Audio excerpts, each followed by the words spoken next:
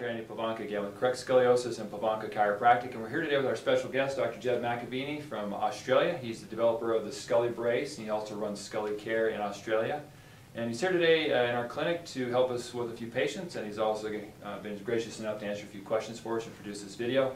So, number one question we get a lot of questions about Dr. Jeb is, should a child find out they've got scoliosis, what's the parent's action steps to kind of weed through the information out there on the internet and try to distill it down and get to a point where they can find the right treatments? Okay. It's a question we get asked a lot, and there's a lot of information on the internet. Some of it's good, some of it's bad. I suppose one of the things that I would advise parents is that they have to be a little bit careful about some of the claims that people make on the internet. You know, the internet is not a regulated place, and you know, people can make some extravagant claims about, you know, things that they can do for scoliosis that aren't backed up by the research.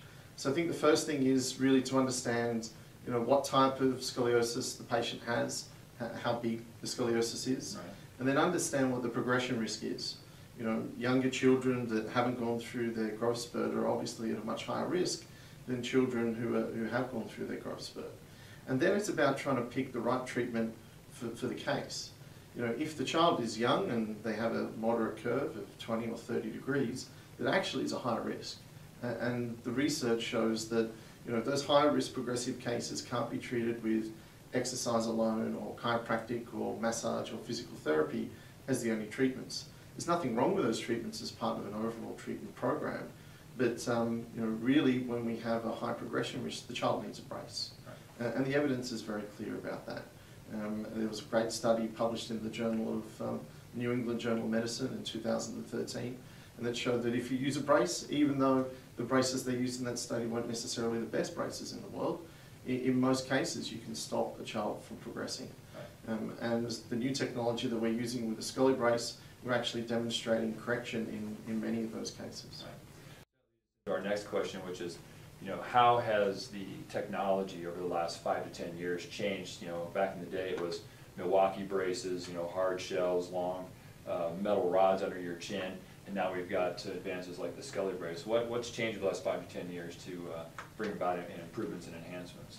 Yeah, it's really interesting. Like everything in medicine, there's always advances, and you know, what was done in surgery 20 years ago is not done now. The same is true for bracing. What was done 20 or 30 years ago, we've moved past that in a big way. And that starts from the patient assessment through to the actual braces that we use. So in the past, to make a brace for a patient, we used to either cast them or wrap them in elastic bands according to a certain classification depending on the type of brace that you use. Now, with the advent of modern technology, we can use 3D laser scanning. We can create a 3D model of the patient's back, and based on that scan we can do a full 3D analysis that really helps us to understand the patient curve and their distortion in 3 dimensions. Right. Once we have that info, we can then go ahead and make a 3-dimensional brace. Now, traditional old-fashioned braces such as the Boston brace used to be very 2-dimensional. They squeeze the curve from 1, 2, 3 directions. We call it 3-point pressure, and they didn't really think 3-dimensionally. And those braces get mixed results. You know, some doctors don't use them anymore because the results weren't great. But that was in the past. With 3D scanning technology and the 3D approach to bracing, we can fully correct that posture in 3 dimensions. And depending on how stiff the curve is, we can usually get a substantial correction of the curvature as well. So bracing has changed a lot. It's nothing like it used to look like in the 70s and the 80s. These new approaches not only look different, but they're getting different and better results. Right, and we've definitely seen it in our clinic. I mean, our ScoliBrace results have been phenomenal. And then that leads us to, you know, these kids eventually grow up, they become adults, and some people have had scoliosis as an adolescent that maybe was mild, but now as an adult that scoliosis has progressed, and now they're having pain from it. They're told by their doctors, you know, you have scoliosis, you're going to have to live with it. What kind of options would you say adults have at this point then for treatment of scoliosis? We talked about a stat last night. What was that stat on people who have scoliosis? Yeah, most people don't think about adults with scoliosis, but in fact 30% of adults over the age of 60 have a scoliosis. That increases to 50% of patients over the age of 90. So it's not the same type of scoliosis necessarily as we see in kids when they're growing. It's called adult degenerative scoliosis or degenerative de novo scoliosis.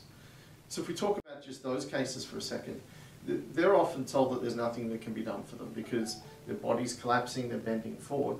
And the way I normally explain it to people is they need scaffolding. Either they need it from the inside to try and correct them, which is surgery, Right. or they need it from the outside, which is a brace.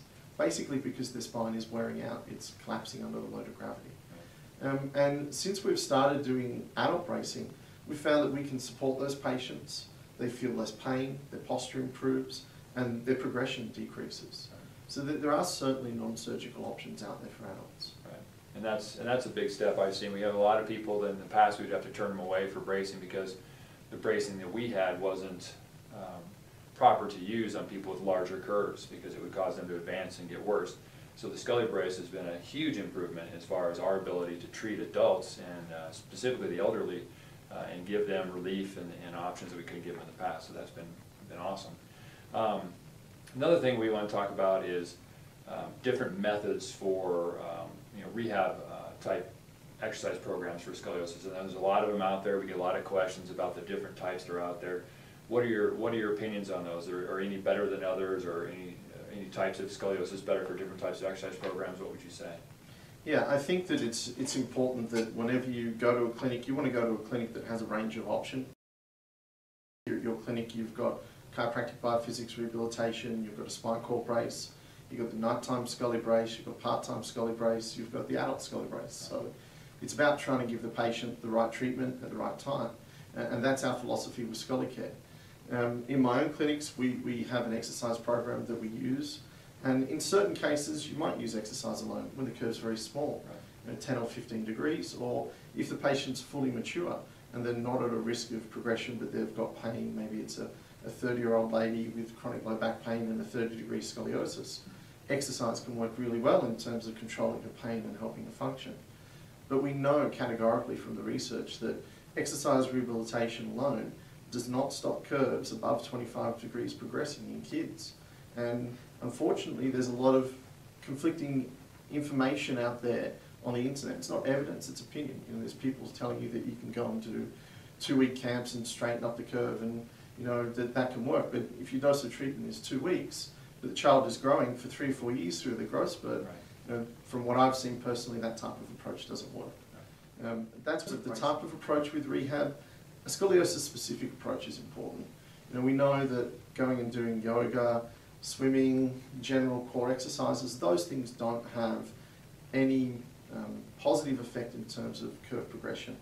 If you search on Medline on the internet, you can find that there is some growing evidence behind more scoliosis-specific exercise programs, but again, it's really just for those small curves or for those curves that aren't at that high risk of progression. Well, the information that you have put out there is invaluable, and we do really appreciate you being here with us today. If anybody has any questions about scoliosis, feel free to get on our website, correctscoliosis.com, shoot us an email. We'll do our best to address your questions. And if you have any needs, if you have scoliosis you're dealing with either yourself or your child or a family member, don't hesitate to call us. We'll do our best to make sure you get what you need. Again, I'm Dr. Andy Pivonka with Correct Scoliosis. Again, I'd like to thank Dr. Jeb McAviney for being here today. And again, if you have any questions, just give us a call.